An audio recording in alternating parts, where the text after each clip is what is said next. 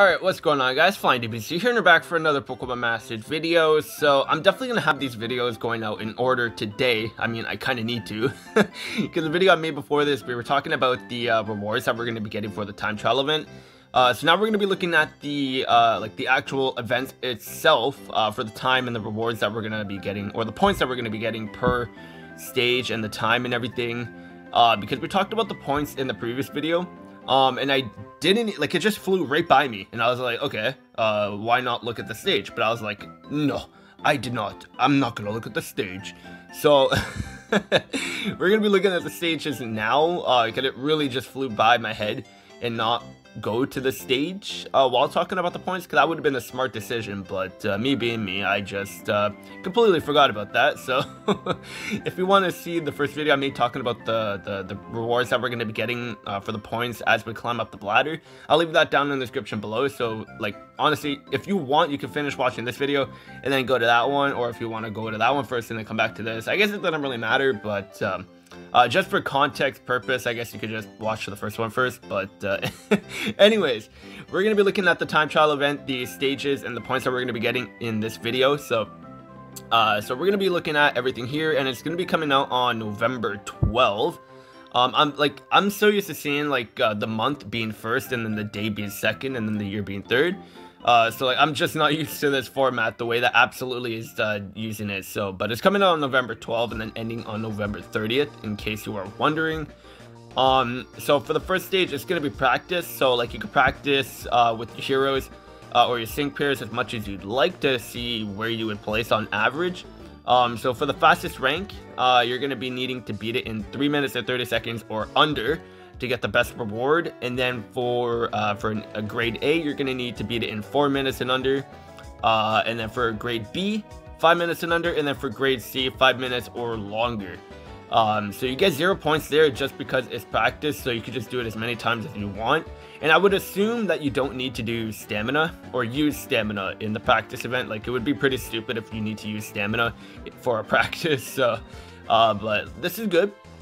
This is good, because anytime there's a stage that we can go in without stamina and just play with our sync pairs, this is great, because then it allows us to just have fun and just try out new combos and everything, new team ups and all. So this is great. This is good. I like how they have that. Hopefully it's no stamina, but we'll see. We'll see. But the completion to earn medals, reward 4-star hasty hero, and then time to beat 2 minutes. So yeah, that's I don't know how hard this is gonna be. So the timing sort of means nothing right now. So when they officially come out, we'll decide and see if it's gonna be very difficult to get to 3 minutes and 30 seconds. But anyways, for the first event, or for the first difficulty, it's gonna be very hard, and it's gonna be with the recommended level 125. So yeah, so the weakness is gonna be flying. So of course, if you have Blue and Mega Pidgeot, they're going to be very good here. But of course, any flying type will do too. But with Blue and Mega Pidgeot having their Mega Evolution and Synchro expansion, they're definitely going to be very good here now too. So for the first time reward, you get 30 gems. And for the battle rewards, you get 0 XP and 0 coins. And then over here, he says you can only play 3 turns per day. In case you forgot to play today, on the next day, playtime still stack for you. So if you missed 1 day, I guess that will turn into 6. So like if you didn't use all 3 attempts, that will stack for the next day, it seems like. So then you'll be able to play 6 times for the next day. So, but anyways, and then tomorrow you'll have 16. Yeah, okay. And then no limited playtime until all your turns run out. Okay. All right, so it does seem like I was right. So it does stack. So like if you want to play all your runs on the very last day, you'll be able to play like over 10 times or whatever. But it's good. I like how they have that, where like if you do miss 1 day, so like if you only have time for 2 battles, the extra battle that you didn't do will stack up for the next day. So instead of 3, you're gonna have 4. So I do like that. That's very good. It does help out a lot. So for time trial round 1, finish stage during time period to get highest rank. So for grade S, you're going to be getting 385 points. And don't forget, these points will vary depending on the sync pairs that you have. And I did talk about that in my last video. So if you want, like, that's why. If you want to check out that video to see like the sync pairs and everything, which give you the reward boost and everything. But Nate gives you the most rewards because it's 100% increase to your rewards. So this one, you're going to be getting like over 600 points if you get an S grade with Nate on your team. So that's going to be nice. And then for grade A, you're going to be getting 308 points. And then for grade B, you're going to be getting 256 points. And then for grade C, you're going to be getting 193 points. So it's not bad. Like you could definitely get to 100,000 points because that's the max amount of points that you're going to need for this event to get all the rewards. And the rewards are very, very good in this event. Because you're able to get like 20 power-up items so that you could 20 out of 20 your sync pair and get 6 stars. So it's very good. The amount of rewards, very good. So like getting 385 is definitely good. And that's why these sync pairs that give you boosted rewards are gonna help a lot, because you're only able to do this a limited amount of times per day, it seems like. So you're definitely gonna want to maximize the amount of points you get with the sync pairs that they're giving you for the boosted rewards if you have them. So definitely keep the lookout on that. And then for the next difficulty, it's gonna be they're going to be weak to flying again, and it's going to cost 20 stamina, and you're going to be getting 30 gems on completion, and then you're going to get 600 coins, but those don't really matter because we're really looking at the points. So obviously the higher the stage, the more points you're going to be getting. And for round 2, for S rank, you're going to be getting 550 points, which is actually pretty good, a lot better than stage 1, of course. And then for grade A, you're going to be getting 440 points, grade B, 365, and for grade C, you're going to be getting 267, or 275, my bad. So definitely better, but it's going to start getting harder, of course. And then for the completion on this stage, you're going to be getting 30 gems, and yeah, so for those 2 stages, you're going to be getting 60 in total.